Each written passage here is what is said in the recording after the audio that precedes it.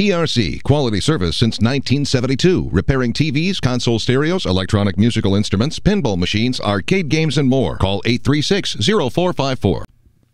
I'm James Spann. This is the Weather Xtreme video. This is for Thursday morning, the 25th day of June, and we're getting into the time of the year where the weather changes are typically slow and subtle, but there will be some slow changes from day to day, and let's talk about those. Let's go right to the Skycam shot early this morning.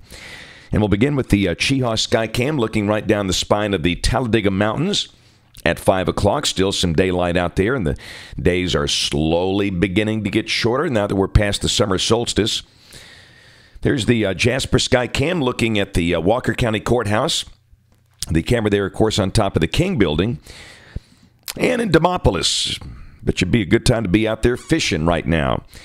A little bit of daylight. That's the view on the Tombigbee River from the Demopolis Civic Center looking north.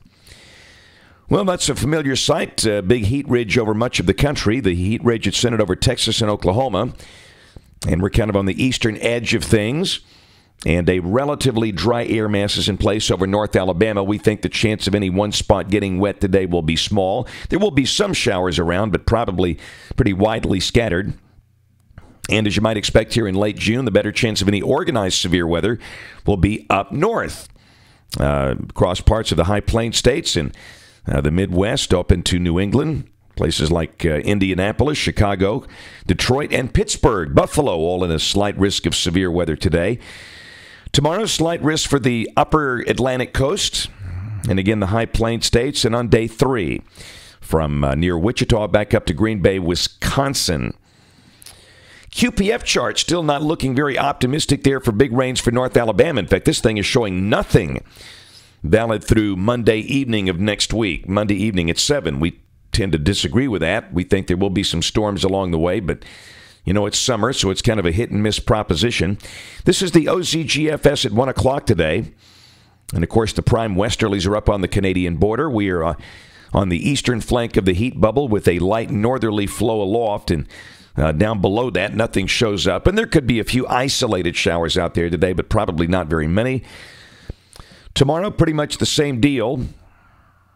Saturday starting off the weekend. Pretty good looking shortwave up north on top of the ridge. And then Sunday, this upper low begins to form over the upper Great Lakes. And the heights begin to come down. And hopefully along the way, a pretty decent front will come in here. There's a look at Monday. And look at the trough developing over the east. That pinches off that heat bubble and moves it back over to the southwestern states. Get a pretty decent fresh flow aloft here. And a surface cold front on Monday should be near Interstate 20. And really, it looks like on Sunday and Monday, both of those days, the chance of showers and storms will definitely increase with heat levels coming down. Maybe highs only in the upper 80s on Monday. And then Tuesday of next week, a pretty decent-looking trough over the east. And accordingly, that pushes that surface boundary all the way down to deep South Alabama. And if this is right, the humidity value Tuesday should be lower and nights a little cooler. Does that sound good? Pretty much the same deal on Wednesday of next week. So for the moment, it looks like the better chance of scattered showers and storms could be on Sunday and Monday with slightly cooler and drier air following that.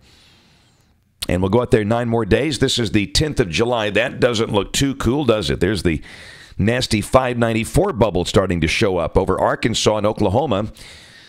There is a trough over the East Coast, but of course it's farther north this time. And again, hopefully we'll stay on the fringe of the heat, and that looks pretty typical there with some risk of scattered showers and storms, maybe the most intense heat a little west of here. That's it for the Weather Xtreme video this morning. We'll have notes on the blog. The next video here by 3:30 or so today. And, of course, we invite you to watch us on television this evening. ABC 3340 News at 5, 6, and 10. Again, thanks for watching. Have a wonderful day, and God bless.